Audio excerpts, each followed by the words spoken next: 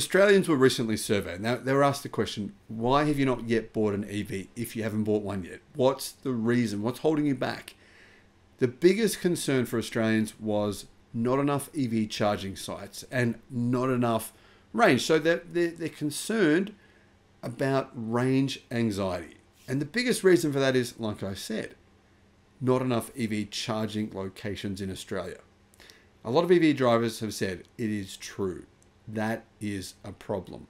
However, in 2023, the number of DC fast chargers in Australia actually doubled. It doubled in a single year.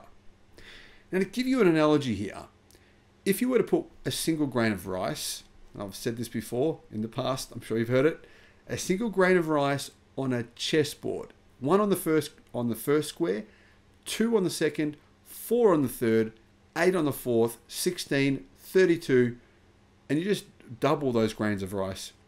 What would happen by the time you got to the end of that chessboard? How many grains of rice would you have? You'd actually have more grains of rice than there are grains of sand on the planet. That's insane. It's almost impossible for the human mind to understand the concept of exponential growth. But EV growth rate, EV charging growth rate, has grown exponentially in Australia this year. If we see continued a similar rate of charging deployment, similar exponential growth in 2024, people will no longer be making these claims. They will no longer be saying this. They'll be saying, hey, hang on a second. That used to be a gas station. That used to be a petrol station. It's now a DC fast charging site. Better go get myself an electric car. Better be part of the future.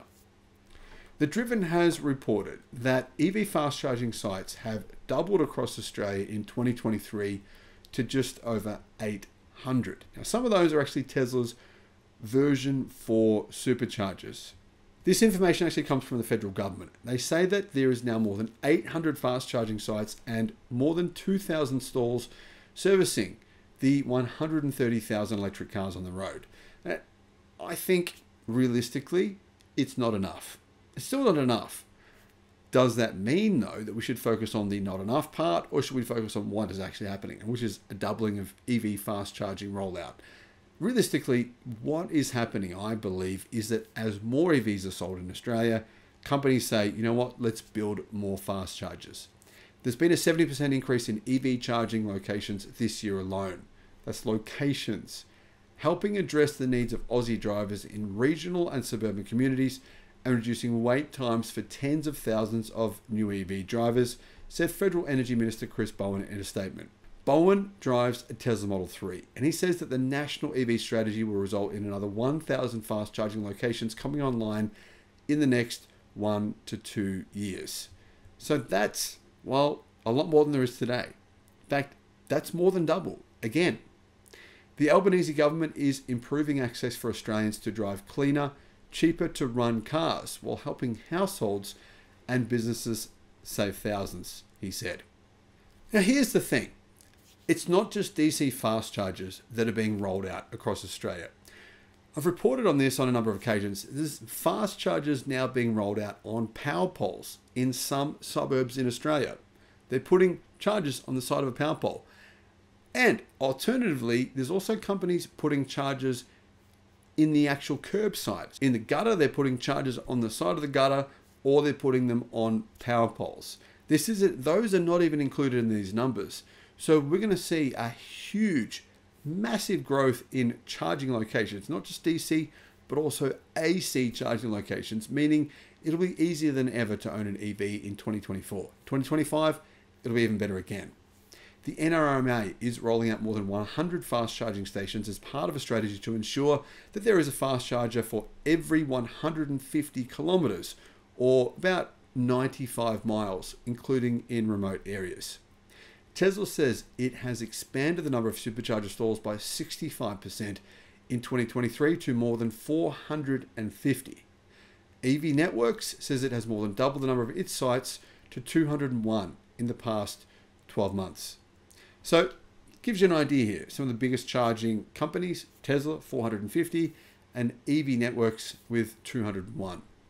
Bowen says the uptake of EVs is accelerating, helped in part by federal tax incentives, which offer a saving of $11,000 a year on a $50,000 EV, and makes a base Tesla Model 3 cheaper to lease per month than a petrol-powered vehicle like a Mazda 3.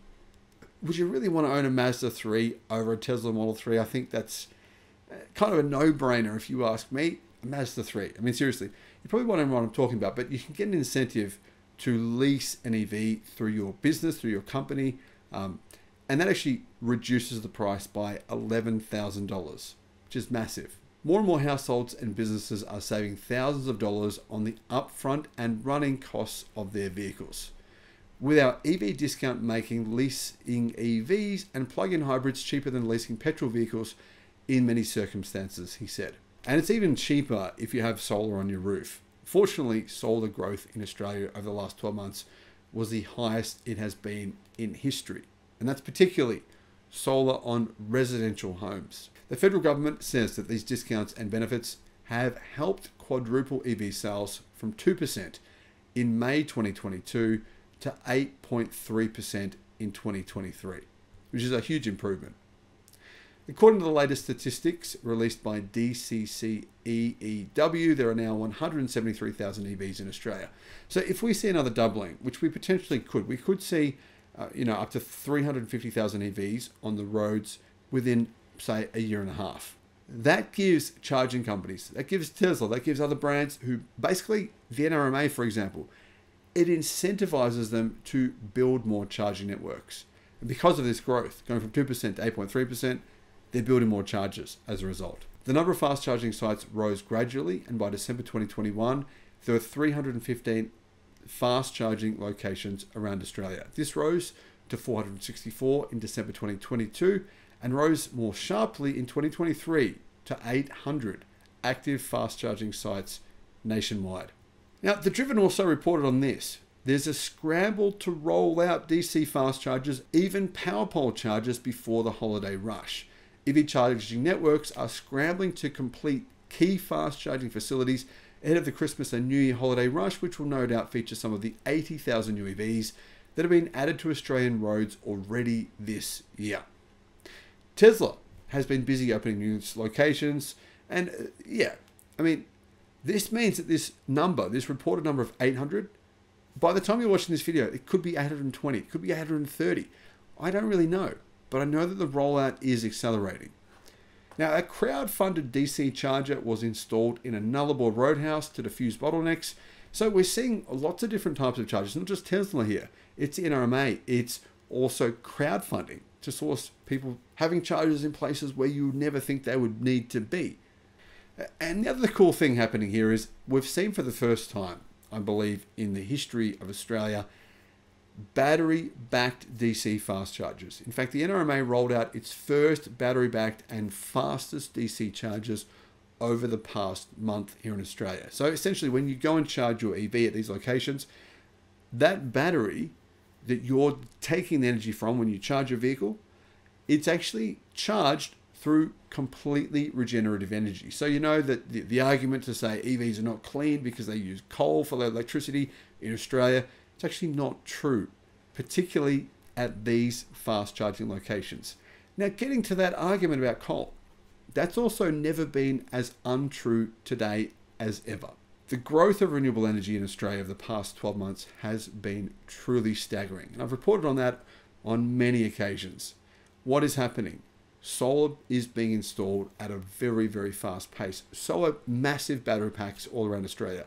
And renewable energy is growing at just a staggering rate, to the point where we're seeing now periods in Adelaide where basically only renewables are being used. We're seeing periods of time in New South Wales where renewables are hitting 75%. We're seeing incredible records being broken in Victoria, Queensland. Every single state is breaking records when it comes to renewable energy deployment. By 2029, will we hit the 90% goal? I believe we will. So that's Australia over the past 12 months. And I think it's all looking very positive. 2024, what will that hold? A lot more fast chargers will be installed. But I think just as importantly, a lot more EVs will be purchased instead of internal combustion engine vehicles. And a lot of those EVs will be cheaper than ever. Thanks for watching.